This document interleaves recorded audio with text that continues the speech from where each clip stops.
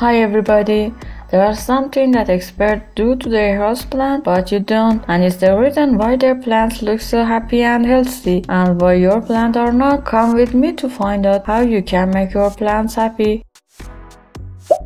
Plant experts know everything about their plants. It's one of the main reasons why they have such success with their plants. Trying to care for a plant without knowing anything about it would be like trying to cook dinner in the dark. You wouldn't have a clue. What you were doing researching your plant will tell you whether it needs full sun like a deer plant or be kept out of direct light like different backyard, or it needs moist soil or kept on the dry side like most succulent. Use Google Lens to identify your plants through pictures to get a full understanding of the care requirements.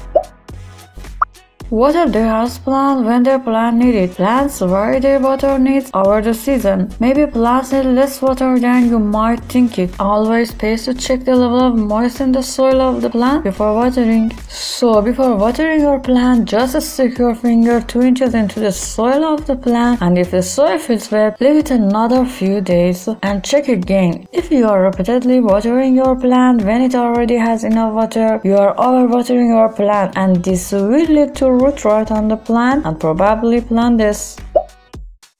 Pests can be a real houseplant killer. Plant experts monitor to keep their plant healthy. Spider mites and other sap-sucking insects damage the leaves of the plant, and if left unchecked can kill a plant. I do talk about this more in my pest playlist that you can check out after this video.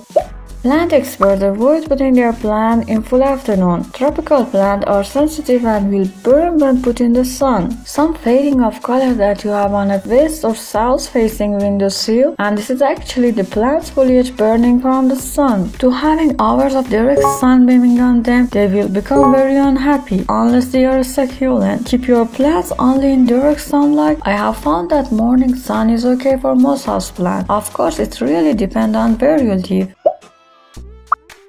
Get rid of damaged leaf and the stem, and keep the plant free of mold and pests with correct pruning. Plants with damaged leaves will be far more likely to develop problems than a plant that is trimmed and looking neat. Tidy pruning encourages stronger growth. For example, if we cut the stem of a plant, 2 new shoots will sprout where we made the cut, and if we repeat this, we end up with a really bushy plant with a nice thick trunk. This pruning trick will work for most houseplants. Where there is a stem that leaves grow out from, such as pothos, monstera, and tradescantes. So don't be scared to make cuts on the plant. The stem will grow back. Soil composition is a key for a healthy plant, so change the soil of your plant at least yearly. Repotting into a bigger pot prevents your plant from becoming root-bound. If root plant will not have enough soil in the pot to draw up water and nutrients, it will begin to look tired with yellow or brown leaves. The second benefit is that you are changing the soil of your plant regularly. Give the plant a boost in nutrients that allow the plant to push out lots of fresh new roots. Anyway, your plant's soil loses vital beneficial bacteria and nutrients for the plant, so it's important that we change the soil periodically to keep it fresh and alive. Clean plants live with damp clothes. One of the biggest reasons why you should keep your plant clean is because dirty and dusty leaves can lead to health problems for your plant. Plant leaves actually have pores on them, a lot like your skin. Dirt, dust, and mud on the leaves of your plants can block sunlight and slow the process of photosynthesis. This can slow the growth of your houseplant and could result in stress for your plant. If you really want to boost the growth of your plant with beautiful, thick, glossy growth, consider turning your kitchen scrap into free plant foods. If you boil this morning for breakfast, the water you use will be filled with calcium that will do wonder for your plant, so don't throw it out. After it cools down, use the water when your plants need to be watered.